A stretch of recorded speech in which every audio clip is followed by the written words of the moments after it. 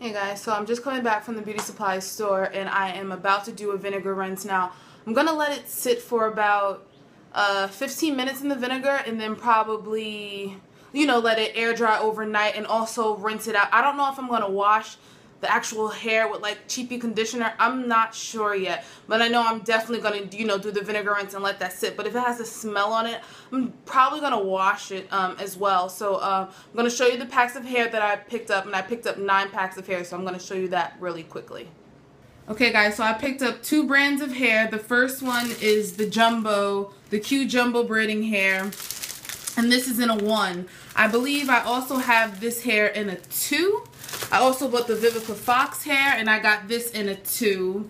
And then maybe, wait, let me see. I know I bought a lot of the Vinegar Fox. So I have it in a 2, and that's it?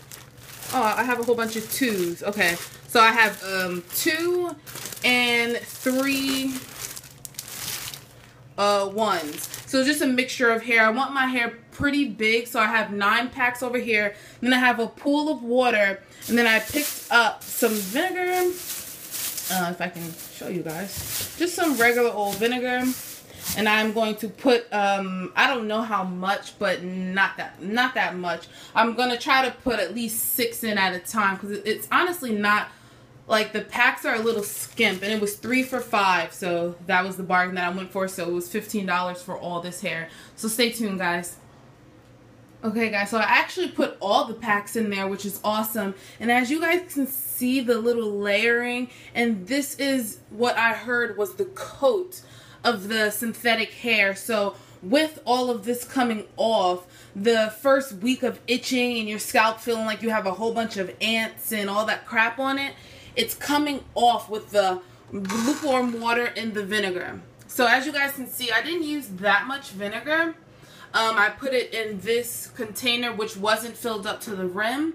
So this is how it's going right now. And like I said, it's only been in here for like 2 minutes. And as you guys can see, some of that coating coming up from the hair. I'm going to show you guys in 15 minutes how much of the coating has come off, but as for now, I'm just putting my hands in and making sure that all the hair is submerged inside and also all coming off. But as you guys can see, that coating is definitely coming off, and hopefully this does work.